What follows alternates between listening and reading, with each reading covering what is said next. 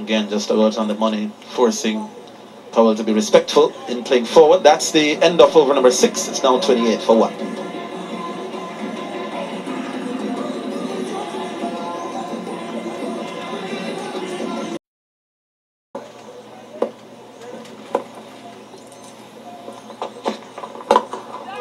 An attempted pull this time. I don't think it was as short.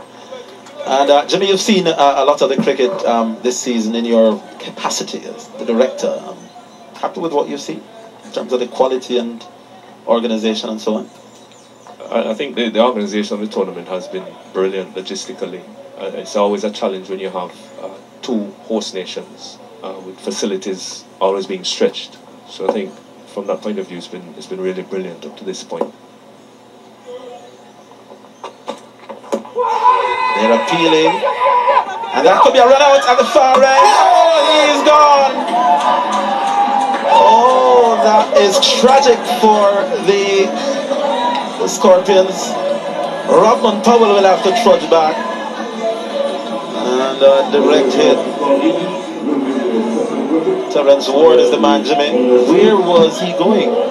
Well, total lack of communication between the 2 batsmen. Walton seemed to have been saying no, and it wasn't picked up from Rovman Powell. He wasn't even in the frame, and a brilliant throw from Ward, and Jamaica lose their 2nd wicket. Unfortunately for young Rovman Powell, he goes for 1, and Jamaica in the 7th over 28 for 2.